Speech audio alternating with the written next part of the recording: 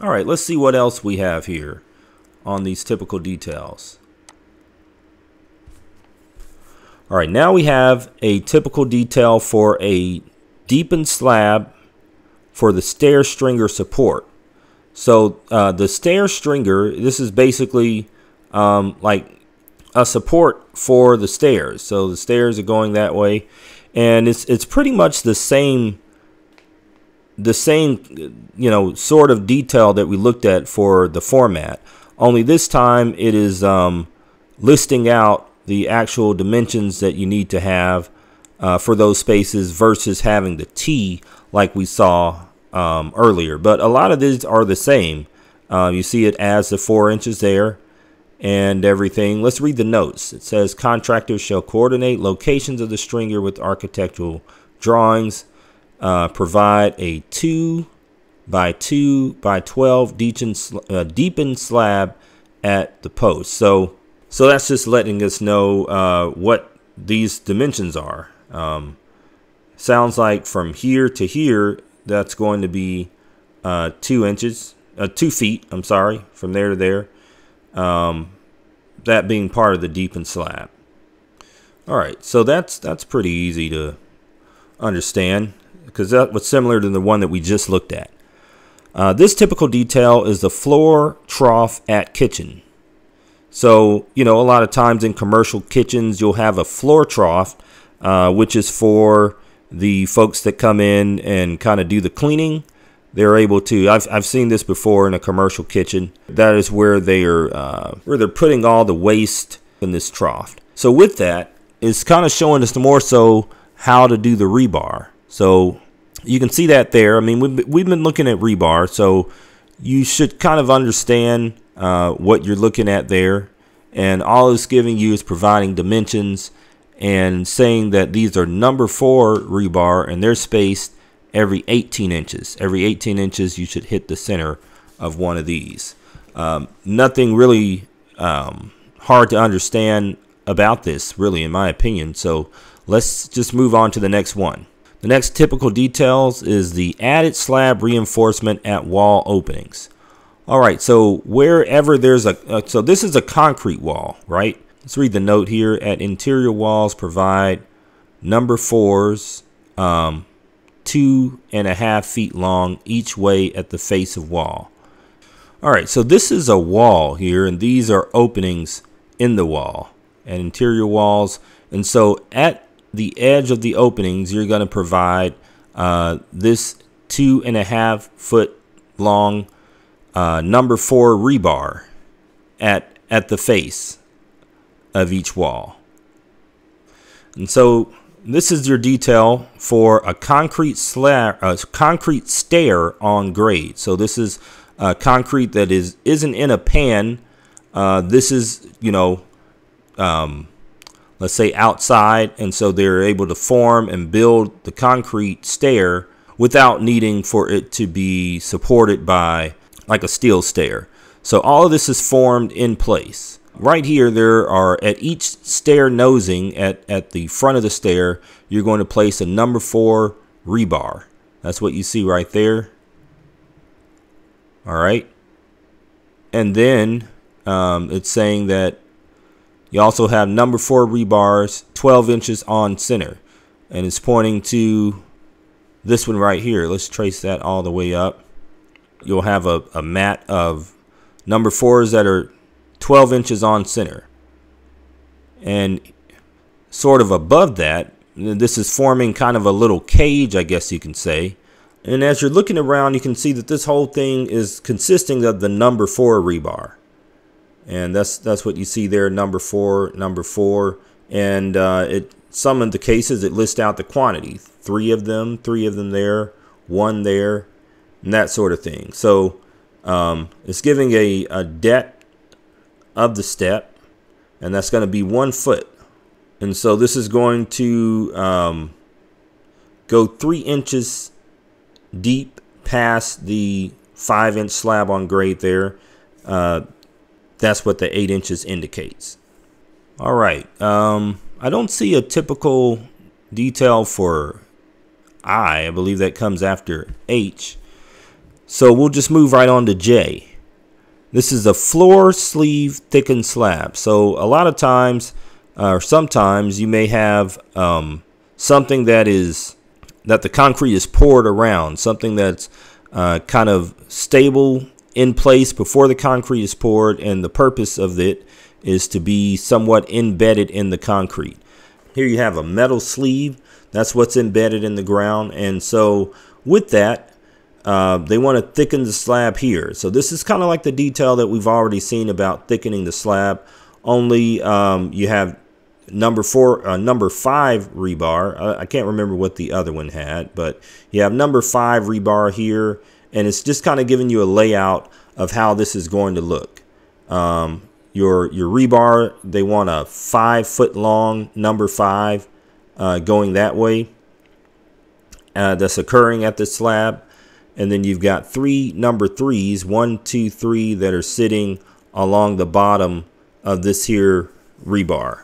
And as far as the clearance, we need 3 inches of clearance from the bottom of this rebar to the bottom, pretty much where the ground is. So that's what you're noticing here. It's a 5-inch slab on grade. And it's also showing the finish. Like the flooring. That's what the rest of this thickness is. It says to see the plan. So this could be concrete, or I'm sorry, this could be carpet or tile, or could be artificial turf. Who knows?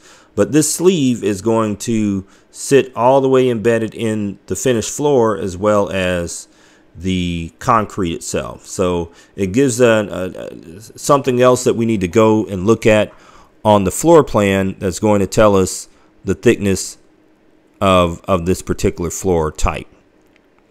So that's typical detail J. Moving right along to K, now we have an elevator pit, and now we'll introduce some other elements besides just concrete. So I don't know if you've seen an elevator pit before, but I've seen a few. And when you're doing an elevator pit, a lot of times there's a 5-foot or so drop off from the regular old slab that everyone's walking on to the elevator pit. There's also always a sump pit. This is a 2-foot by 2-foot opening meant for drainage, and let's just say for drainage purposes. They put a pump in it, and it pumps all the water that may gather at the bottom of this elevator out. And so that's what that is. So here you'll see the connection between these two elevations are going to be a CMU wall. And this is a 8-inch CMU reinforced with number 5s at 32 inches on center. So this is masonry wall with concrete poured in it and rebar in the concrete, and that's what you see there. Let's zoom in a tad bit. Now, a couple of things occur at the slab edge before you hop into the elevator pit. You're going to need a 4-inch by 4-inch angle at the door, like this, that is anchored to the concrete. So on the opposite side of the elevator pit, you have pretty much the same thing, but it's also showing the rest of the masonry wall. I think this note is pretty much the same about the typical rebar, and all of these are pretty much the same. Now the dowels, it mentions dowels to match vertical reinforcement. So these dowels are sticking up. After this slab is poured, you'll have this portion sticking up, and so as you see the CMU wall being built, this is kind of used as an anchor, I guess is a good way to put it, is an anchor, and the other rebar that it's indicating needs to happen are attached to this dowel. Sometimes the dowel may have epoxy at this point or within the slab, just to keep it better positioned. And that right there is indicating a foundation drain, a drain for the water with crushed stone and filter fabric around it.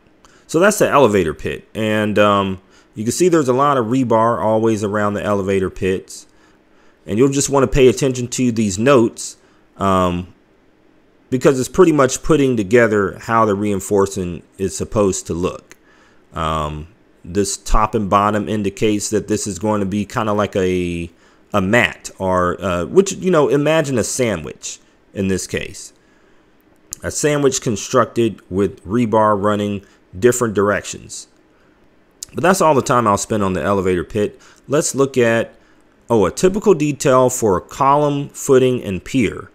This will typically be the first step that you'll see in a foundation.